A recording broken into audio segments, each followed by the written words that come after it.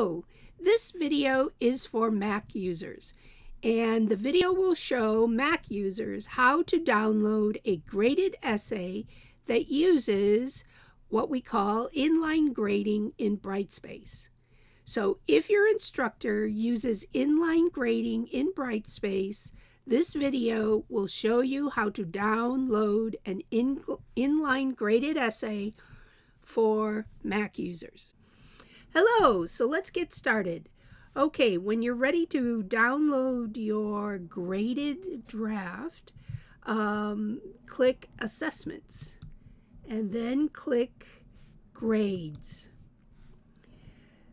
The computer will take you to the grades, and then you will see the essay name.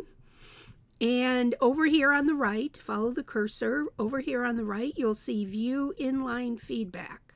So you click that, and the computer will take you to your graded draft, and you'll see that there are icon sticky note comments here, and you may have some highlighting, you may have some other marks here. It doesn't matter. Whatever comments your teacher made, they'll be here. Now, to download this with the comments, you go to the upper right hand corner, notice the cursor here, and you see the cloud with the pencil, and you can see there it says download annotations.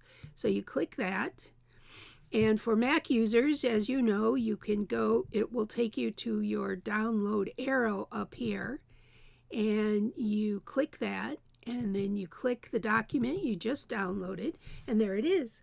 And you can do a quick little test. You can see that your annotations are active, so they open. And then once you have it downloaded and open, as we have it here, you then need to save it to your desktop. So you do File, and I want you to click Export. Don't click Export as PDF. Pick Export, and then you can name this, so your first name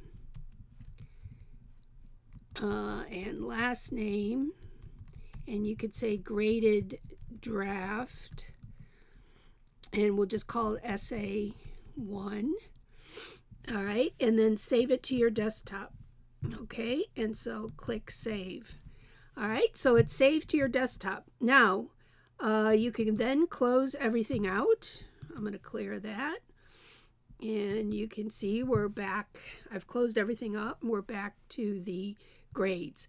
So that's how you download your graded draft with your teacher's comments to your desktop. And once you do that, you should be good to go.